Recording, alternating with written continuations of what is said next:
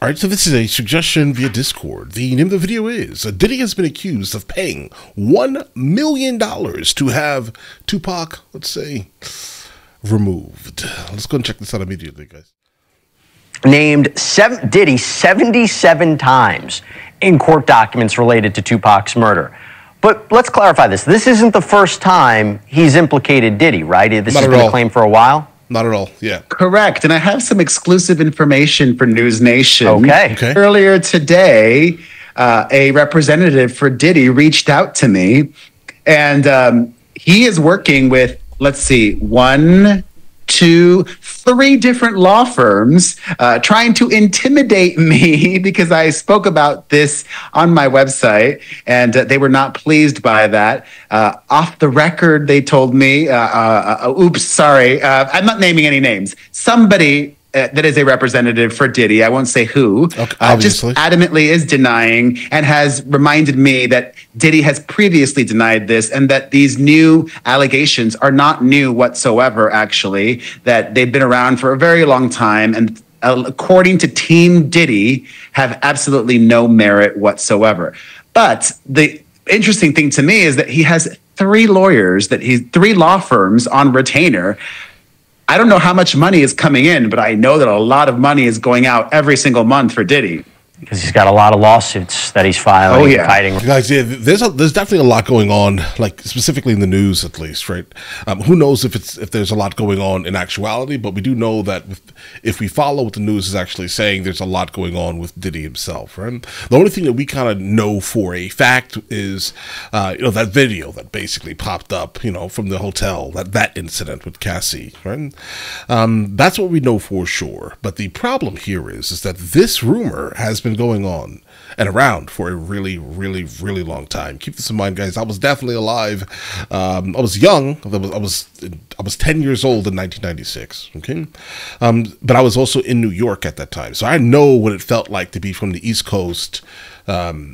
And not from the West Coast at that time, let's say, right? So if you were there in the West Coast, you're still basically blaming the East Coast for every single thing that happened in 1996, right? I get that. And specifically Keefe D, he was obviously super involved in whatever was going on the West Coast at that time. So would it make sense that he is still literally holding on to Diddy's name? Absolutely. I think that makes more sense than anything else, right? I mean, that's what makes sense, guys. But let's continue this video. Let's see what it takes us. Right now, and of course, there's the potential of criminal charges on the horizon. Does law enforcement, do they consider Diddy a suspect? Have they ever investigated him for this? That's a good question. I'm not sure. The person that made the allegations is currently behind bars here in Las Vegas, where I live, and I respect our law enforcement here, but I somehow don't believe that they would be investigating Diddy for a crime that allegedly occurred in the 90s in a different city, in a different state. Well, and let's also be clear. Let's play the other side. You also have a guy who's on trial for going to be on trial for the murder of Tupac Shakur, putting the blame on a very high-profile rapper.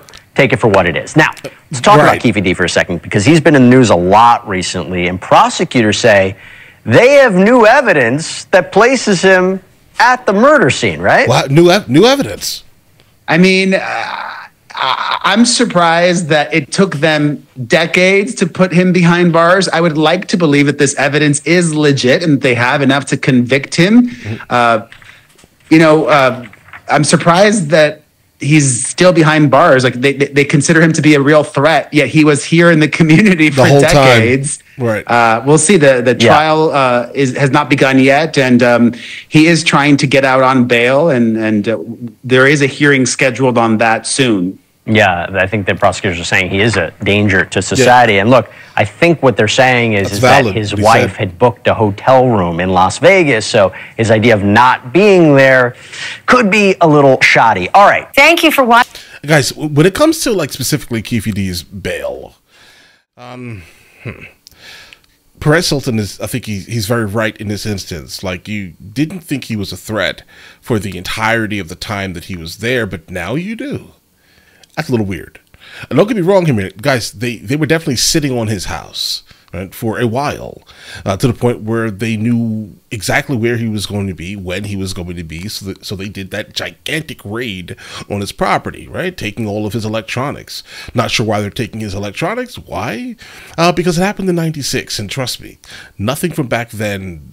I mean, maybe you never know. There could be some type of like journal entry, but I highly doubt this man's writing journal entries, right? So I don't know what exactly you're looking for. Maybe old digitized images or something like that, because that's really what you're looking for. 1996. Okay, like, have you tried to use any computer technology from '96?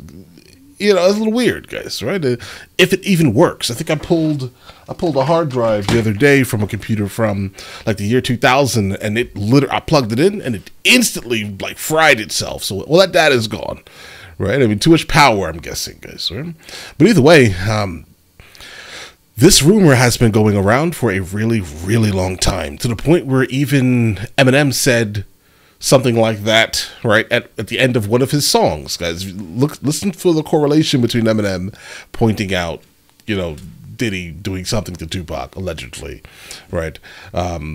In the song, Eminem did that, right? There's just a lot of people in the industry who believe or believed at one time that Diddy had something to do with removing Tupac, right? I mean, think about it. That was the only person that was that had the real ability to kind of dethrone his biggest act, right? I mean, that's really what it is, I think, personally. But again, it's all a rumor. No one knows anything concrete, and I'm sure unless we do find out, which we probably will never find out really again, guys, because again, if we could find out who took the lives of Notorious B.I.G. and Tupac, we would have found out already, guys, right?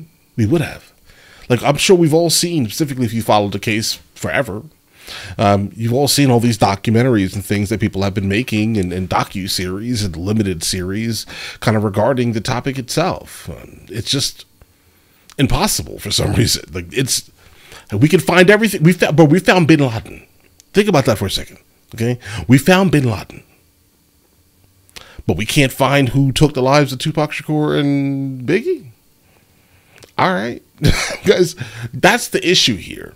Right, and so I mean, if Keefe D did it, you know, at least the Tupac side of things, guys, then okay, right?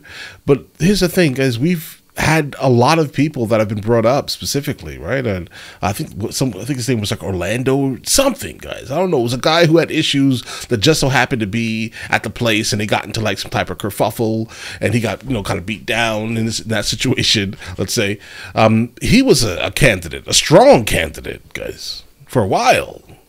But let's see where this takes us, guys. But all right, listen, you guys all have an absolutely amazing day. Enjoy your day thoroughly. Guys, before we go, are you guys subscribed to the other channels? Logical Movie Reviews with Mr. L. Boyd, along with Mr. L. Boyd Music. Both are found in the description. Check it out.